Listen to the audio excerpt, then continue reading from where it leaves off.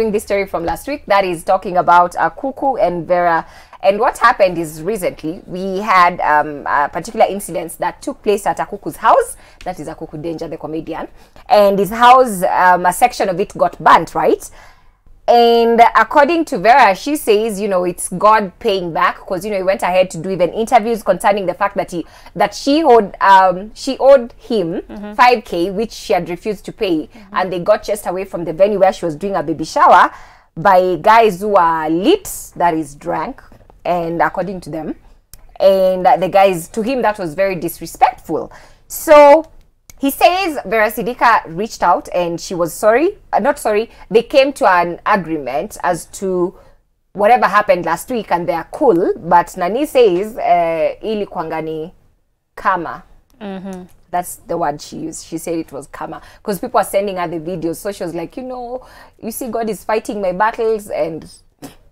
Allah. I just find this funny. Okay, nisikia opinion before the same opinion yangu ya story. Mimi najiuliza tu kwanza, kwa nini una feel God anakuanga God of vengeance like that? You know, if it happened to him, it's not because sijui God that anakupunish or whatever.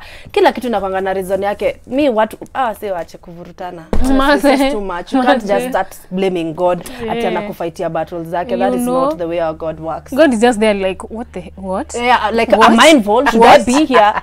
Who? Me? Anyway, yeah, let's stop dragging God into like, you know, our two squabbles. Let me call them squabbles because honestly, it's not a big thing. You know, if that 5K would have been paid, all of this would not have been 5K to 5K. Imagine. And then you won't say that God is fighting your battles. No. That is a no. But no one got hurt, so Akuku is okay. That happened like at around 1 a.m. at his house, but it's very much okay. But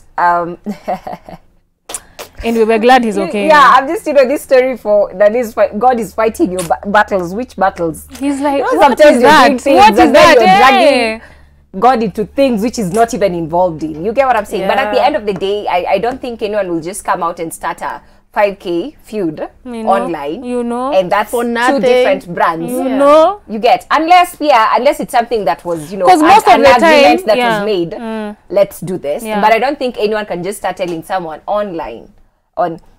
But you know, stories are really jamani hatujui. We only know one side, but we know everyone's side. But because at the end of the day, at the end of the day, it's about the principle. Si pia yale kwa nasema si ati 5K ati ni pesa mingi, but how you treated them. It's about the principles. Mi hata kama unanilipa 2 bob, nilipe na respect. You know what I mean?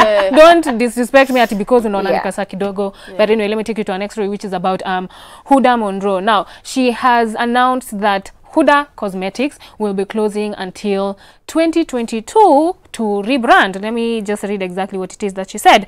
I can't wait to rebrand at Huda Cosmetics. I can't wait to rebrand at Huda Cosmetics will close for a few months. Only Vamp lipstick, makeup remover wipes, and a few others will be available until we relaunch in 2022. So many products will never return. So take advantage of the 50% off sale until 30th August. She announced. Yes. Wow. So a break? Man, I guess it's a break because she's been stuck in Dubai for 2 years. She's not been able to work. I'm just okay, mpaka 2022. That's next year, that's a long right? time. Yeah. Tutajua tu. I mean, guys, let's wait and see, man. Let's wait and see. Let me take you guys to the next story now.